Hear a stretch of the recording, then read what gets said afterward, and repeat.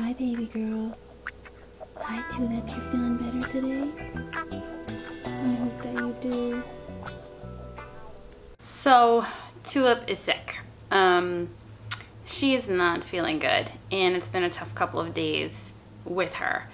To be honest, she's had a lot of pain and bloody diarrhea, and she's just not happy. We took her to the vet yesterday, and we're doing everything we can to get her to feel better, but it's absolutely heart-wrenching, and I just hope she gets better.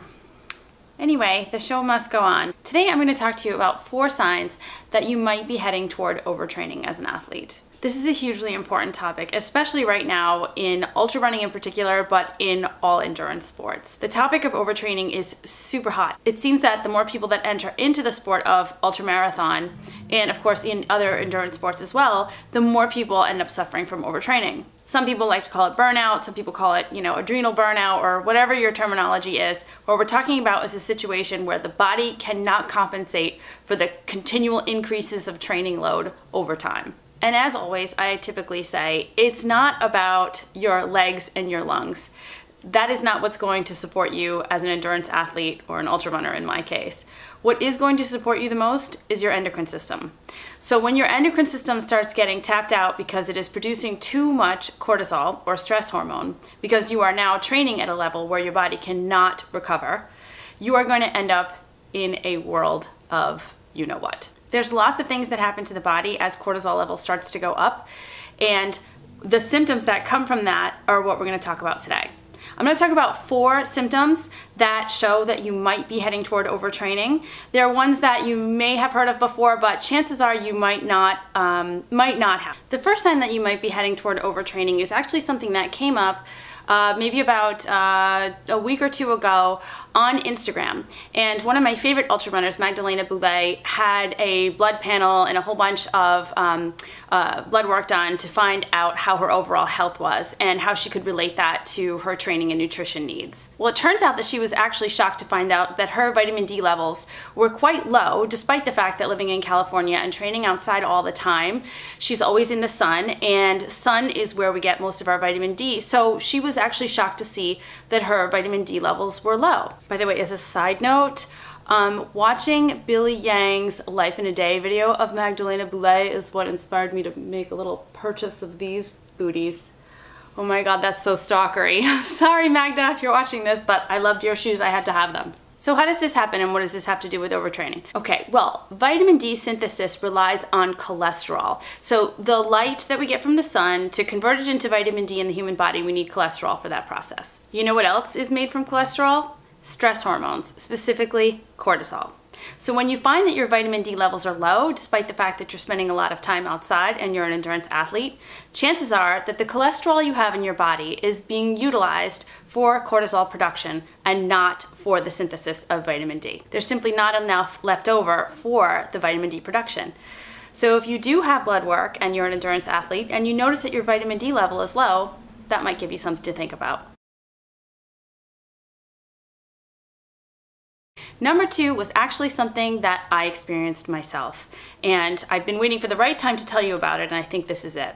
The second thing that might let you know that you are headed toward overtraining is you're getting really heavy periods and really bad cramps and or PMS. Cortisol depletes progesterone production. So when you have less progesterone, you actually have more estrogen. You end up estrogen dominant. For a female, this can mean a lot of different symptoms are going to start happening. It means you can have very painful periods, very heavy bleeding, very sore breasts, really, really bad PMS, and yes, fat gain. So now most of you know my history, but I did get my period back almost a year ago at this point.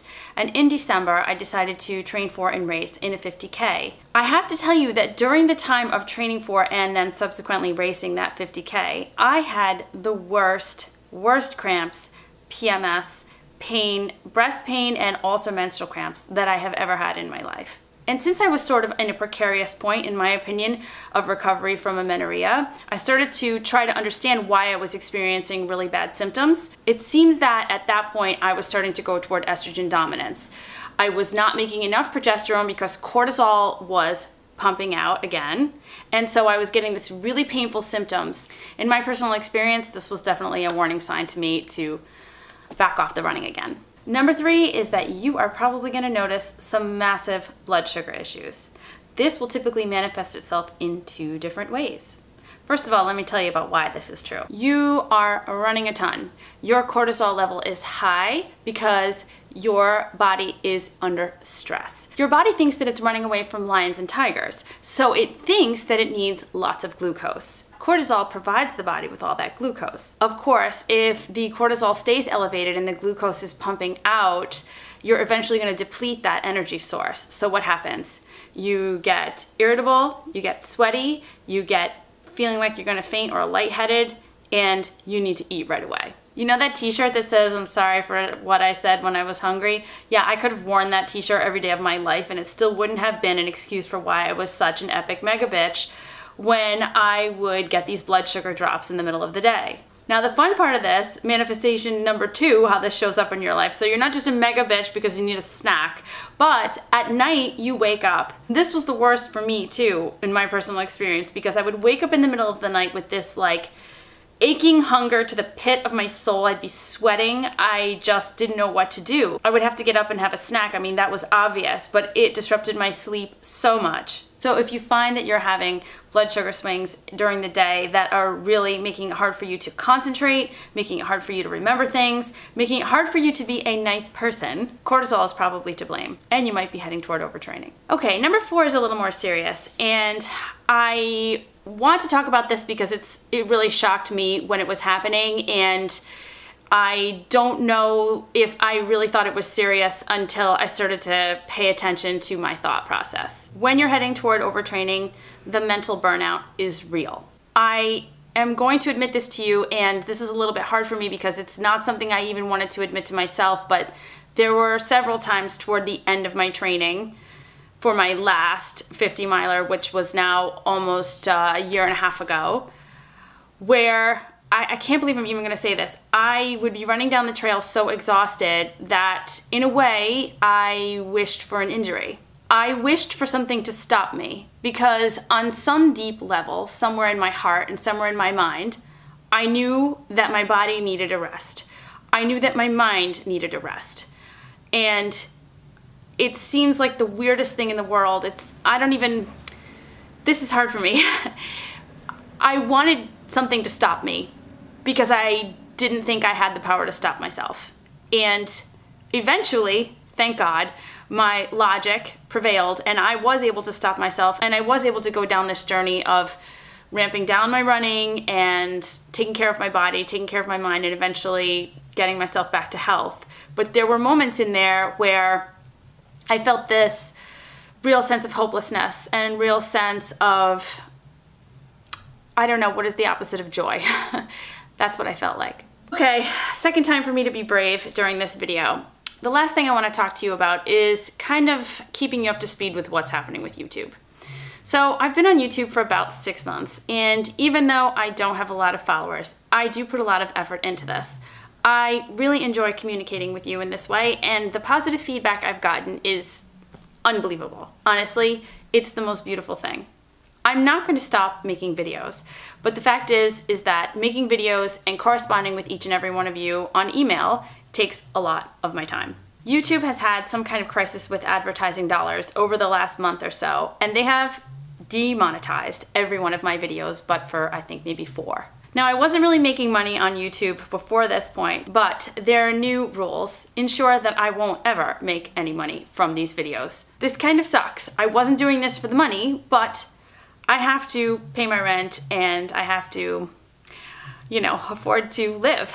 I hate doing this. I don't want to be one of those people, but I am just gonna tell you that I do have a page on my website, acaseofthejills.com, where you can go if you feel compelled to maybe donate a few dollars. Everyone keeps telling me that I should just open up to you and tell you about the donate button. It's been there for probably a month. I just haven't talked about it at all because it's just so far out of my comfort zone. If you feel that the information that you've watched here on A Case of the Jills, if you feel that it's been valuable to you, if you have gained any type of insight or you really just liked watching the videos, I would so appreciate it if you would go over to acaseofthejills.com and do a quick PayPal donation. Okay, that's my quota of awkwardness for this video. I hope that this video was helpful to you today, and if you have questions or comments, please leave them below. Please like and subscribe this video, share it with your fellow endurance athlete friends that you think might benefit from it. Go ahead over to acaseofthejills.com to read the emails of the week and all the other good stuff. There's also a Facebook page. I think there's 3 flies and a mosquito on there, but go check it out. You can follow me on Instagram as well. Thanks so much for watching today. See you soon.